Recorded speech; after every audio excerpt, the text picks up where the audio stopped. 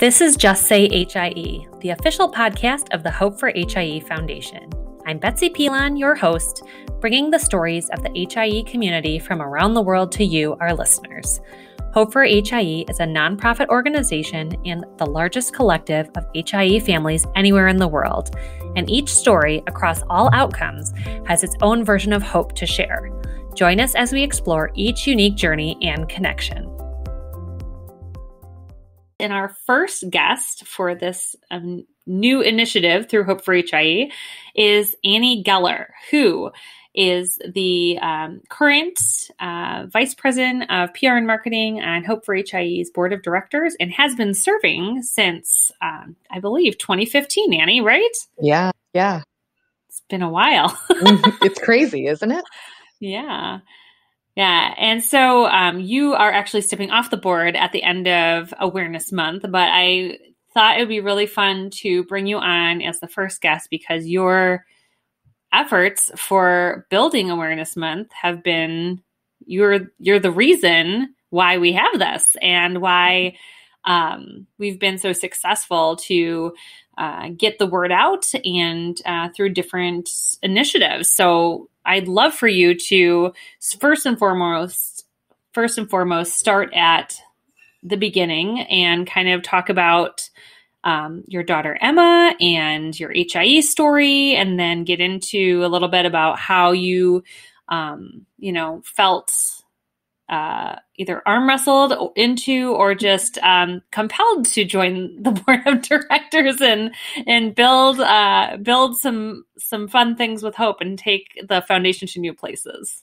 Absolutely. So our Emma was born in 2011 and had a rough delivery. So then she had her very first helicopter flight to the children's hospital in our city where she was cooled. And they did a great job with helping her and really, really saving her life. So we were really grateful for them. And then it was, the wait and see. We don't know what's going to be, but I do remember being in the NICU and them telling us, we don't have any other babies here right now with HIE and couldn't even really tell you the last time we had one. So it was kind of like, whoa, what does that mean? And I don't even know what this is. And now it sounds like this super rare thing. So we, got home from the NICU after 3 weeks and settled into life. And then I went Googling because that's what you do, obviously. So started trying to figure out, what is HIE? What does this mean? I know they said it's rare, but is there anybody else that I could talk to that has been through this and who knows how to navigate all of these things that are being thrown at us with specialists and trying to figure out childcare and, how are we going to manage therapies and just all the things. So when I found Hope for HIE, the first thing I came across was a Yahoo member board, which is so old. And so I reached out to the admin there and was I'm dying to connect. I really, really want to talk to other parents. And it probably took her maybe 12 hours to respond. But in my head at that moment, it was the longest time ever, just waiting. And so then she had directed me to the Facebook group, which at the time was very small, only maybe a couple hundred families. And I don't even think Emma was a year old by then yet, and started talking with other families and feeling oh my gosh, there's finally some people who get this. I feel like we're not so alone anymore. I feel like I have people that I can, talk to about this, but people who can really help me because they've been here. And that was really huge for us. I felt like mentally and emotionally, that was a big turning point for us to feel we have the support of friends and family and always will have that. But it's different to have that support coming from other people who have been where you are. So, we stayed in the Facebook group for a while, watched it grow, got to meet lots of people, including Miss Betsy here, and started seeing more organization come about. And as soon as I saw that there was, we're turning this into a thing, like we're going to make this into a nonprofit. We're going to like expand this. We're going to make this into more than just a Facebook group. And I think I was the one who was harassing you, like, Betsy, how do I get involved? Like, this sounds so cool. And oh my gosh, I work in communication. What are the chances? So I started doing some volunteer work and then eventually joined the board in the marketing type role, which was kind of new for me because I had been on the like newspapering side, but hadn't really done the whole marketing side. So there was a lot of, hey, Betsy, I have a question. But it was really collaborative. And then I feel like things started slowly taking off. And then over the last couple of years, it was like, kapow, and like really took off like a rocket. And just for me, being able to be a part of that has just been, I don't know, just so special to me to be able to watch this organization grow, to watch the number of people that we're reaching grow and grow, and how quickly we're reaching them now. I mean, we're reaching families while they're still in the NICU. And I think, gosh, that would have been so cool to have when we were in the NICU. And, it couldn't happen for us, but it can happen for so many others. So that has been awesome. I had a childhood friend that I grew up with whose son was born with HIE. She lives across the country from me now. But she immediately contacted me and like was driving from the hospital where she birthed at to the hospital where her son had been taken to be in the NICU and to undergo cooling therapy. And she was, of course, very scared and very upset, but was like, I know you've been a part of like a group or something, and I just really want to connect. And so immediately got her into like the new to HIE group, and she found support right from the very beginning, which was very critical for her in getting through that journey. So that was like super special to me. And I think we were at the board retreat when that happened too, because I like took the phone call and then ran out into the other room and was like, oh my gosh, you guys. So just like a even more boost of like, this is why we do what we do, which is just super cool. Yeah, I remember that moment in particular, and just thinking about how ironic and how, I mean, there's just been so many stories like that in our network, and just thinking about, the why of, not only for obviously our own experiences of what has, driven us all to want to give back and grow this and things like that, but it's really those connections. And I thought, just like witnessing that, secondhand, and then going, wow, this is exactly why we're doing this, is because, we know and care about so many people. And then when it happens to someone else because of, the incidence and prevalence, we get to then have created this space that welcomes people and supports people. And they have that connection from the get-go. And I mean, and nothing can be, everyone would like an Annie Goeller at the beginning of their experience, and so I think, that story always resonates with me, with hearing about that, and, even hearing her reflection as well. I know there was a blog post about both of you and things like that that was written, and it's just such a different dynamic, and I think just a forever bond that you will have with her in such a unique way. And we're able to be there for her in a way that truly no one else, I'm sure, in her life could be. It's really amazing. Yeah, it was really meaningful to me, to be able to be there for her in that moment when she's just getting the news and not sure what is this going to look like, and being able to tell her like, whatever it looks like, it's going to be okay.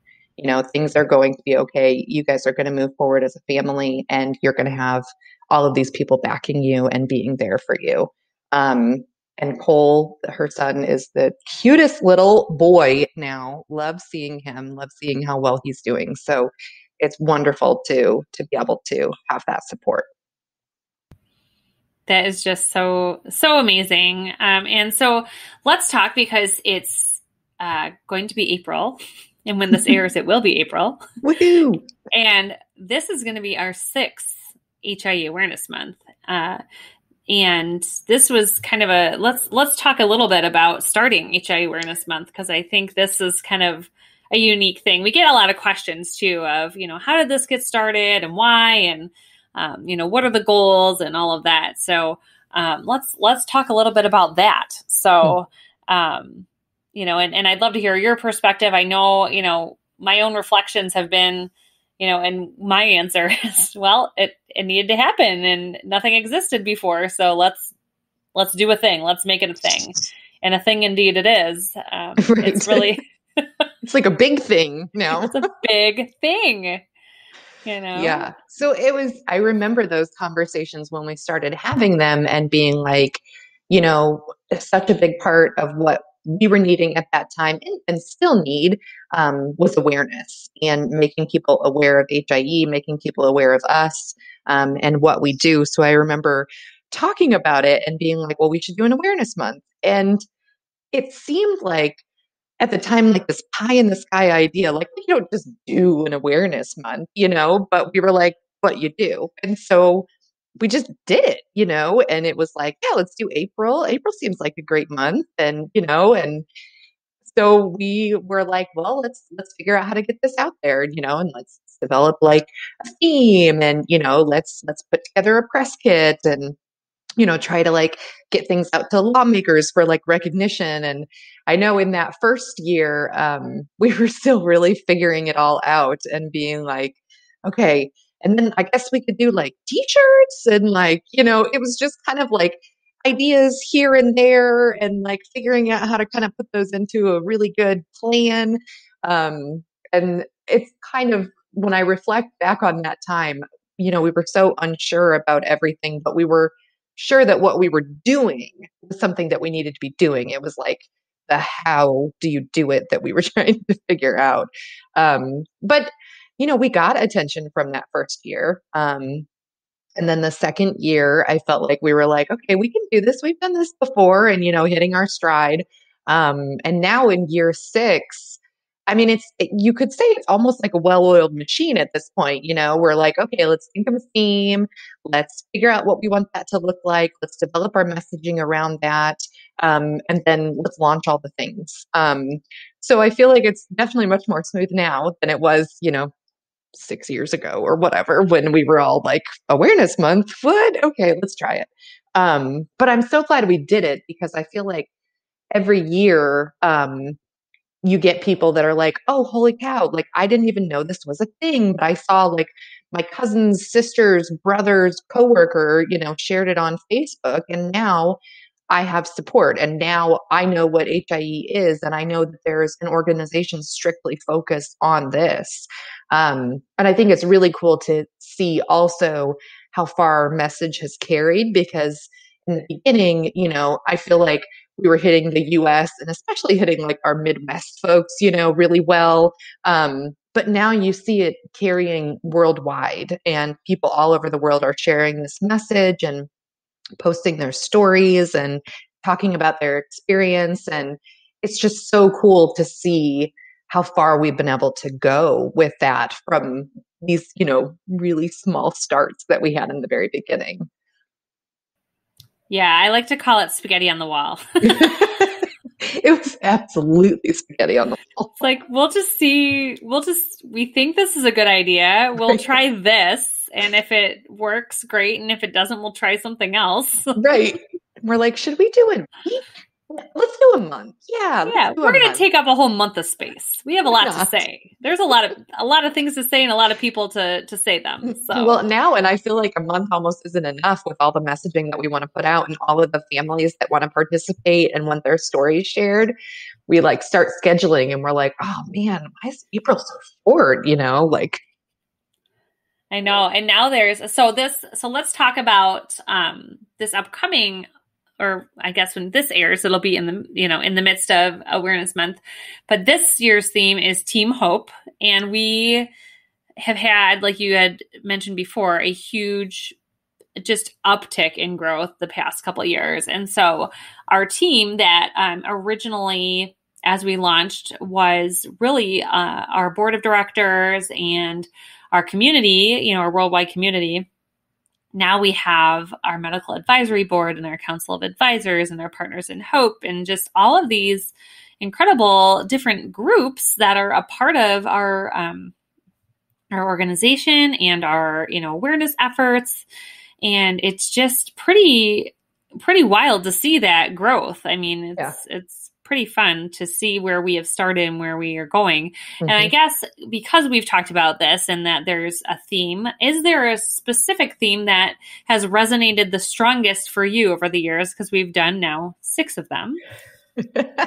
So I'm just curious if you have a favorite. I don't know. I mean, I'm loving the graphics that we have for this year. Oh, they're so freaking cute. And I do like the message. One of my favorite ones was our Choose Hope campaign. That one just meant a lot to me because, it's a conversation that you and I have had a lot and that we've had a lot as a community that, part of your mindset is being able to look at the situation that you're in and still be able to choose hope. We've had conversations about this. My Emma, she has a wheelchair, she has a feeding tube, she has a communication device. And, you look at that from the clinical side and she's labeled as severe. But you've met Emma and that girl is sass and smart and sweet. And, there was probably a time a long time ago where I think it was hard for me to choose hope. But at this point, so much of what I see are opportunities for where we can go next. You watch as technology develops. When Emma was, I think 2 or 3, we tried an eye gaze communication device and it was not working for her. The technology just wasn't ready. And now she has one and she plays games on it. She sifts through menus to be able to tell us what she wants. She does all these things with it that wasn't possible 7 or 8 years ago, but now it is. So what else could be possible 5 years from now or 10 years from now? And so when I see those things, that is just so much hope for me because I'm like, look at where we could go next, She had a baclofen pump put in last year and she wasn't capable of doing a power chair before, but now it looks like she probably will be able to. So again, advances in technology, advances in her care plan have allowed us to open up more opportunity for her, which is super cool. So when the Choose Hope campaign, that resonated a lot with me because I'm thinking to myself, what do I choose hope in every day? Well, here are the different things that we choose hope in because that's what keeps us going. That's what says, what keeps you saying, yes, I can do my, 10th appointment this month with a specialist. Because when we're done with that appointment, we have X, Y, and Z to work towards, and we have a new plan to help her be the best Emma that she can be. So that one was really, really huge with me. Yeah, I love that. It's I think those of us that have been in it for a hot minute have seen this med tech in particular. It's it has to catch up to these kids because and it is amazing to see, and, communication in particular is an area of focus that I know we've talked about too with the foundation, and really trying to turn the tide of, and I think we've seen a shift and we've started to see a bigger shift where, for the longest time, the first, couple years for every new family was are they meeting their physical milestones? Mm-hmm. And if they're not, then what? We're just going to keep trying to do all the things to try to have them meet physical milestones. Right. And then meanwhile, especially for our kids that, might, be delayed in gross motor or have, more of those difficulties or, not be able to communicate verbally, behaviors are exacerbated because they're trying to communicate and they have no way to communicate. So, and as soon as you get them a way to communicate, things get better because they have a voice and they can be heard through their own means. And I love, I think Emma's such a great story because of that, and to see her, really, really grow and, and develop and have her voice, and, to see how many kids should and need that. Mm-hmm. And the earlier, the better. So I think that, continues to be, when we talk about things to, advocate for, and to, the exciting things about, where things are for our kids. I know we've said this a bunch of times too. If you're going to have a child born and have a disability, now is about one of the best times in history to have that, because you have access to so many things than you would have otherwise. Mm-hmm. And I think that, that is such a wonderful point to bring up, because, I'm excited to see where things are in 10 years. I mean, it's going to be a total game changer, I'll touch on something personal with me real quick, but I feel similar where, Max just started having seizures right before Christmas this past year. And he has tonic-clonics. Those are the two that he's had, his two seizures that he's had before he got on a medication for it. And we got a seizure monitor that he wears as a wristwatch, and it detected the second seizure. It woke us up at 5:30 in the morning. It's like, when is that? I mean, that to me is astounding. Oh, yeah. And that technology, is a fairly new technology. And I just think about all the other things with neuro that is going to continue to move forward, because that is a huge peace of mind for the middle of the night. And to think about, again, like, what other things are there, moving forward that can help, whether it's, there's DBS, deep brain stimulation, there's, like you said, the baclofen pump, there's just all sorts of different things that can help improve quality of life, which is, and living each child's best life, as we like to say too, Yes. So I love hearing about that. And I think that is one point in particular with communication that is so critical for families to hear, especially, those that, the first couple of years going, yep, this is going to be a different journey than I anticipated. And how can I get my kid communicating? So important. Absolutely. Such a great point to bring up. Yeah, absolutely. I feel like we've become like a baclofen pump spokesman since Emma got hers, because I've had several families that have reached out and talked to us about it. And then I've been like messaging with them while they're like getting through surgery and recovery. And, but it's not right for every kid. But I think, speaking of technological advances, when this option was first brought to us probably 5 years ago, at the time Emma was too small anyway, but I was also concerned about, the failure rate and what improvements are being made to make sure that this is a device that works. And so when we had our trial, which, they do to see if it's going to work for them, they put the baclofen into their spine in kind of a quick procedure to see if it's going to make a difference, which, big difference for Emma. And we were so excited. But I talked to the rep from the company, and he had said, here's like 3 things that we've improved upon in the last year to 2 years that have significantly decreased our failure rate of the pump. And so knowing those things made me feel a lot better going into that surgery.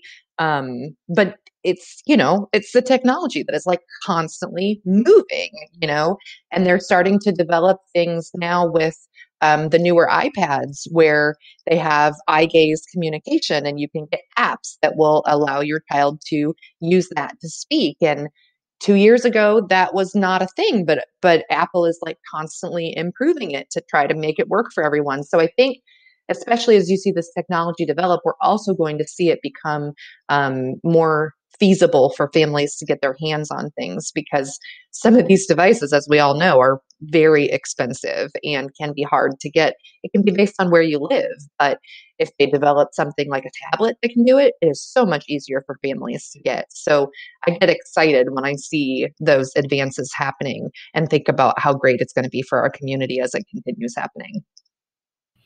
Yeah, that's so great. I totally agree. It's just, again, tech has come so far in the past few years, and it's just so exciting to see where it's going to go. Yeah, absolutely.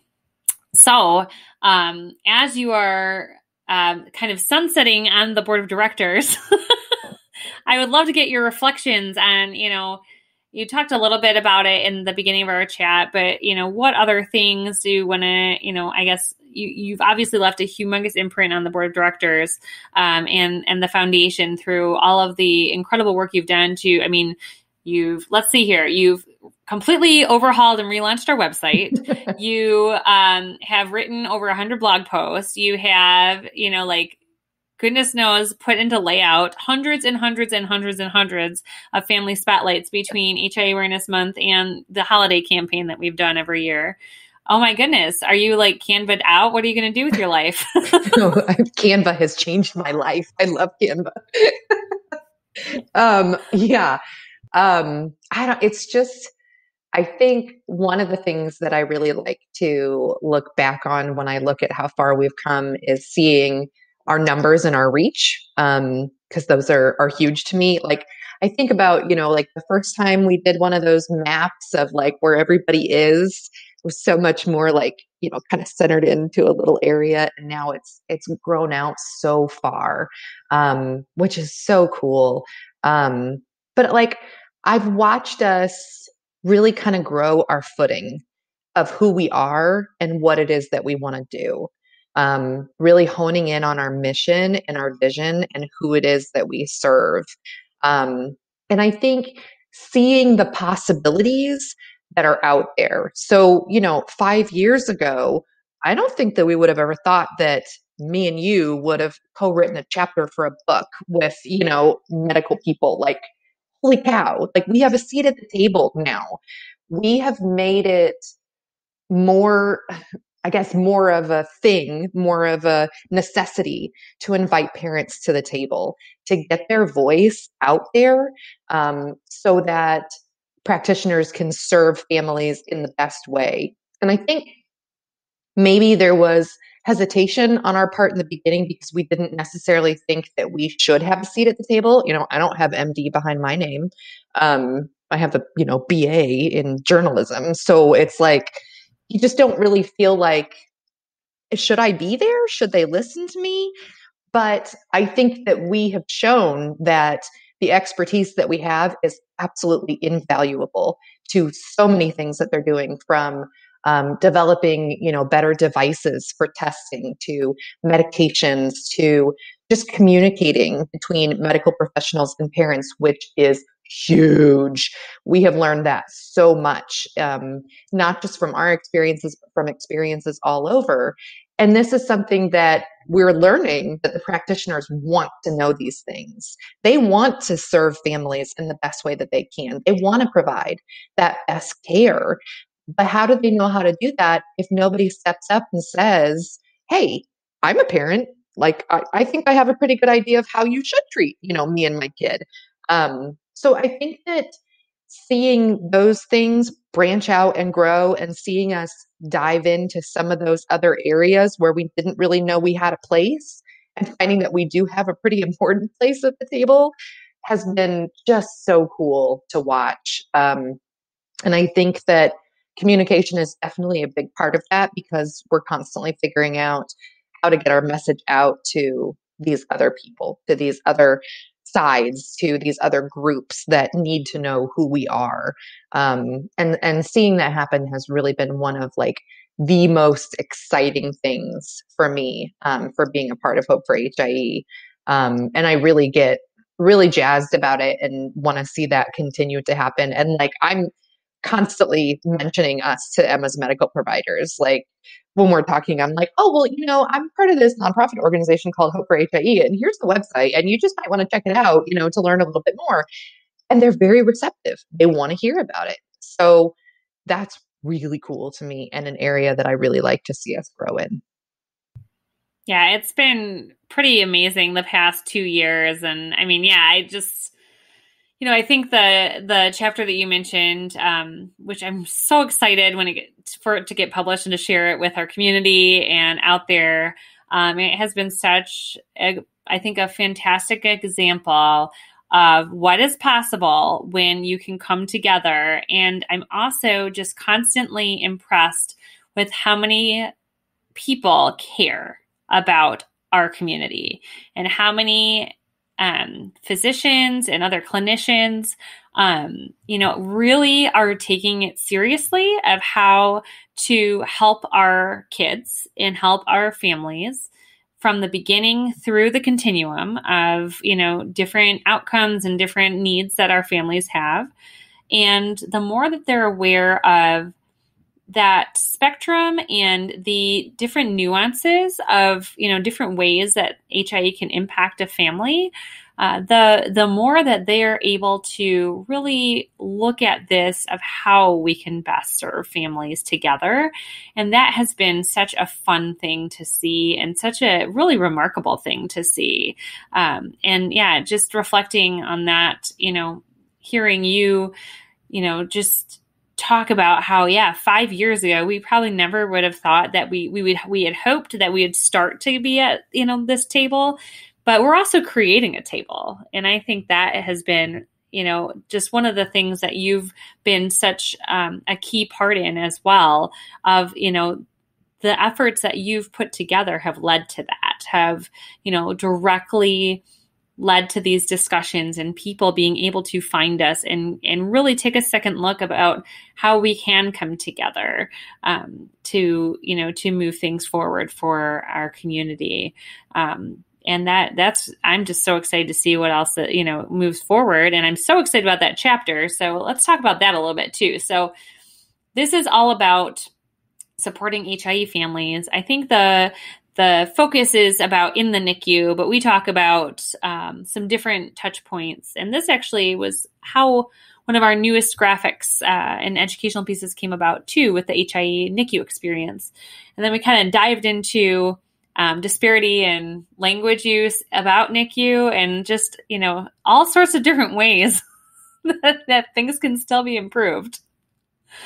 So talk a little bit more about the chapter, because we got this opportunity. I'll tee it up and then I want to hear your experience. We got an opportunity through the Newborn Brain Society, which we are, I sit on the board of directors for, and we are working with so many of the people that are involved with NBS. And it's a society that is multidisciplinary and, is really heavy on the neonatal neuro critical care teams. So whether that's a pediatric neurologist, neonatologist, nurses, other allied health professionals, and then we're building a parent task force, which is really exciting over there as well.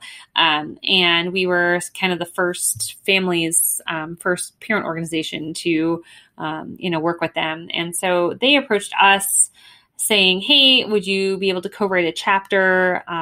We're talking about, in particular, therapeutic hypothermia and HIE in this, specific edition of a journal and a chapter. We'd love to have you focus and co-write with two other authors. So we were co-writing with Dr. Monica Lemon and Dr. Alexa Craig, and talk about that experience. I'd love to hear more from your perspective. So I thought that was super cool that they were inviting us to be a part of it. Also a little bit terrifying because I was like, whoa, I don't know if I'm ready for this kind of writing, but they were great to work with. And, we kind of started with like a brainstorming session of like really talking about what was the NICU experience like for you as a parent.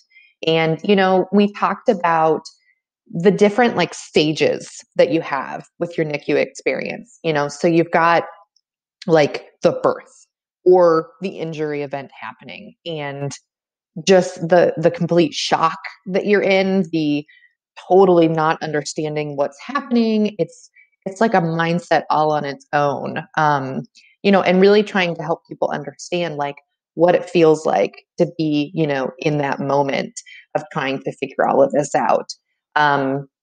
Just trying to even come to grips with like what just happened. So, we kind of talked about that. We talked about, like MRI day being like a big thing, which I have found, and I think you have found too, that this has been like a shock to medical professionals, that this is like a day that is stuck in our brains. And it absolutely is. I think you talk to like any HIE parent and they're like, oh, I remember MRI day. I remember that very clearly. I still remember it very clearly, and not even really understanding like what truly an MRI even was, like what are we going to find out from this? And like, what is this really going to show to us? And, really trying to process these results that they're giving you that for many of us is your very first experience with anything medical besides like, I think I might have strep, like might have broke my arm, like it's not something that most of us have very much experience with. And then they start using all these terms that you totally don't understand. You're still trying to process what happened maybe 2 days ago. And so it's like a whole thing on its own, which I think is enlightening for medical professionals to learn these mindsets that you're in. And then you get to the point of like, okay, well, we have these results. Let's figure out what our treatment plan is, and let's figure out moving forward and how do we, do these things of like getting you ready to go home and like what does all of this mean, and that's kind of like a whole thing there. And that can be, who knows, that can be several days, it can still be several weeks. The time frame is really going to be different, and that's when more support is going to be needed, more understanding of like trying to put all of these pieces together of what happened when the injury happened, what did these test results show, and what does that mean for my child and my life, and what are we going to do to try to even get home. And then there is, okay, we're home now. I don't have the beeping monitors of the NICU. I could sleep, but I don't know my constant, heart rate and respiration rate and blood pressure of my child. So I'm totally freaking out right now. So it's like breaking it into those things. One makes it really relatable to families, because I think everybody remembers those stages that they went through. But I think it also really helps break down to the medical professionals that really do want to help. They really do want to help families of how to be sensitive to what people are going through. Why you might have just explained, this test result to somebody 2 hours ago, and now they have questions and are still not understanding because of all those mindsets. So I think helping people understand the emotions and the mindset that people are in, and the absolute stress and trauma that the situation brings, will only help with treatment and care given to those families. Um, and we did, to help with this and to help kind of back up the claims that we were making, we did a survey of our community. And I think that was extremely telling. And one of the big things that we saw was families talking about the communication side and what they thought could have improved there. And that was a lot of different things. I think people had a lot of experiences, some of them as simple as like, I just wanted someone to sit down face to face with me and talk with me. But some of what we were seeing was I didn't even know what HIE was. Nobody told me HIE. And then I got home and I read our discharge paperwork and I see this thing on there and I'm like, if I would have known that was there, I would have asked so many different questions. So I think that really identified something for us too, to be able to help people understand that this diagnosis needs to be named, it needs to be explained, and we have to be able to give this information to people so that they are armed with that, with trying to move forward and figuring out their next steps. And I think that was really eye-opening for us to really see that. Yeah. And I think, to take it back to this being the first episode of Just Say HIE or Just Say Hi, it is actually a double entendre quite intentionally, because we do know that this is a gap and we want people to just say the diagnosis.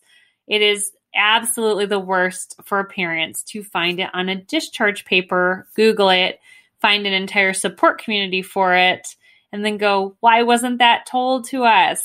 This could have helped me so much. And it has then exacerbated pain. It has broken trust. And that is the last thing that anyone wants. It's the last thing that the medical teams want. It's the last thing that the parents want. So let's improve it and just say HIE. I totally agree. And I think one of the things that we talked about as we were working through the tone of that paper and the text of that paper was really trying to talk about how important it is to form this trusting relationship, with compassion and empathy and all of those things right from the very beginning with your medical team, because that is going to impact your care plan and your relationship and all of those things for many, many years to come. If you start off with a negative experience in the NICU, that really shapes the way that you feel about your medical community and your medical care team for a long time going forward. So if we can spend a little bit of time up front doing a better job with that education and trying to really make that communication as strong as it can be, think about how much of a difference that will make for people going forward on this journey to try to really feel like they have trust in their medical professionals and they have people who really care about what is going on with their kid. Because that is so essential to that to any relationship, but also to that relationship. Absolutely. And that's, another reason why we have the theme of Team Hope, because people have to learn, and it doesn't happen naturally for most people, to learn how to build their teams and to build these positive, productive relationships, especially if you prior, like you said, have had minimal medical interface, either, like just your own primary care of like one checkup a year or every few years. It's just a whole different thing to, come together and try to have this, team built around your family and your child of how to help them, maximize their unique potential. Well, thank you for sharing that. That is, I'm really looking forward to when it's published. It's going to be really, hopefully impactful for, all the people that we hope that can work through that and really take it to heart, some of the key points that that we've all come up with, and with the help of our community. And so I think my final question for you during this is, what's next? What's next for you, Annie Goeller? Oh, Lord, I don't even know. I have to say, my work with Hope for HIE kind of led me in another direction in my career. So I went into like communications and marketing, which hadn't really been my path before, but had been kind of where I was wanting to go. So that it kind of opened up new things for me. So started a new job in January with the State Department of Correction, which I'm liking and is fun and really interesting. But I don't know, I feel like I'm not going to be able to be like, I can't be around Hope for HIE. Like, I'm not going to be able to stay away. I'm going to be still like stalking you guys and trying to see what I can do to help. I feel like just being able to be a part of like some of these cool projects where like I can use some of my writing experience to help or things along those lines. I would love to see that happen. And then also preparing myself for Emma to eventually be in middle school in like 2 years, middle school. I can't even believe it. So, going on that path of how do we continue to break down the barriers for our kiddo and making sure that she has everything she needs to be as successful as she is going to be. And yeah, I don't know. I'm like, what is next for me? I'm not sure. Well, I will say this endlessly, but, thank you for everything that you have done for Hope to grow it to where it is, for the friendship, for all of the incredible ups and downs and all arounds that we've gone through as we've grown this beast. And you have definitely made a lot of spaghetti stick. And made a huge impact, and Hope would not be what it is today without your incredible, incredible talents that you have lended to the organization to get it where it is today. So thank you, Annie, from everyone at Hope and everyone that's going to find Hope, that they'll find it because of you, which is pretty amazing. So it's a beautiful legacy to leave for your time on the board. And it has been an absolute honor to serve with you on this journey and watch Emma grow and watch you grow in your own journey as a parent as we've traveled this. So thank you so much for coming on and being the first guest of the new podcast to kick it off. Yeah. Thank you so much for having me. I'm super excited about it and have really cherished the things that we have done over these last several years with Hope. And I'm so thrilled about the progress that has been made and so excited to see what's going to be coming. Gosh, look at where we are now. Look at where we were, 2 years ago. Who knows what's 2 years from now? So I'm just so excited to see it. Wonderful. All right, Annie. Well, thank you so much. And we will catch you in your new adventures and see you around the block, I guess. There you go. All right. Thanks, Annie. We will talk to you soon. Thank you for joining us for another episode of Hope for HIE's official podcast, Just Say HIE. If you have a story you'd like to share, be sure to keep in touch. Learn more about the work we do and sign up for our newsletter on our website at hopeforhie.org/justsayhie. We look forward to connecting with you soon, and thanks for listening.